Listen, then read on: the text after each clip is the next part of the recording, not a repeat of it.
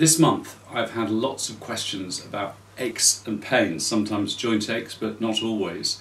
And whenever there is aches and pains, you have to find out whether what's really going on is inflammation. That's normally the case. Inflammation is redness, pain, swelling.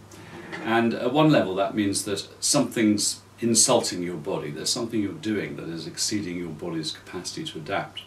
In some cases it might be a hidden food allergy, or it might be that you have some compression on a joint or vertebra which is causing pain, and you've got to deal with the root cause. So for example, if it's to do with posture or being overweight or eating perhaps a food you're allergic to, you have to deal with that first.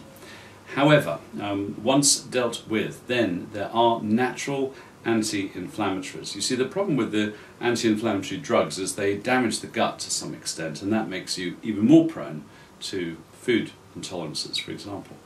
Now, my favourite natural anti-inflammatories, first of all, definitely omega-3 fish oils. The more seeds, like chia seeds, walnuts, flax seeds, pumpkin seeds, and oily fish, salmon, mackerel, and so on, you eat, and the more you supplement omega-3s, that reduces inflammation, while meat and dairy products actually increase your tendency towards inflammation.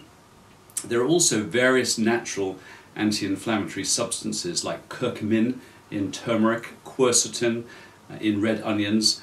There's something called oleocanthal in olives, which is very good. Hops also have a very potent anti-inflammatory. And good anti-inflammatory formulas contain cocktails of these, and they really do work if you get the dose right. But to give you an example, when I give quercetin, I give 500 milligrams. Now, one red onion is 20 milligrams, so we're talking about more than the equivalent of 20 red onions. So eating food really helps, but it's not enough. Now, if you have joint problems, the cartilage of joints is made from glucosamine. That's like the sort of 2x4s of the joints, and sulfur are like the nails. And so you can get glucosamine sulfate. But I prefer glucosamine hydrochloride and MSM, which is a very, very absorbable form of sulfur. So once again, in joint support formulas, you can get all these nutrients, and they really do help, plus the omega-3s. Now, keeping your blood sugar even is important to reduce pain. There's a lot of association between high homocysteine, lack of B vitamins, and increased level of pain. If you are significantly overweight, your body actually goes into an inflammatory state.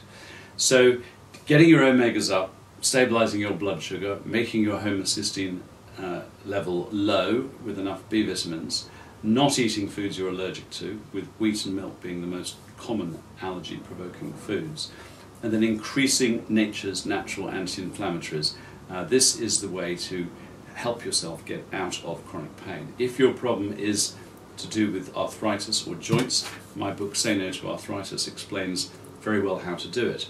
But these principles also apply for other inflammatory conditions, which, by the way, usually end in itis.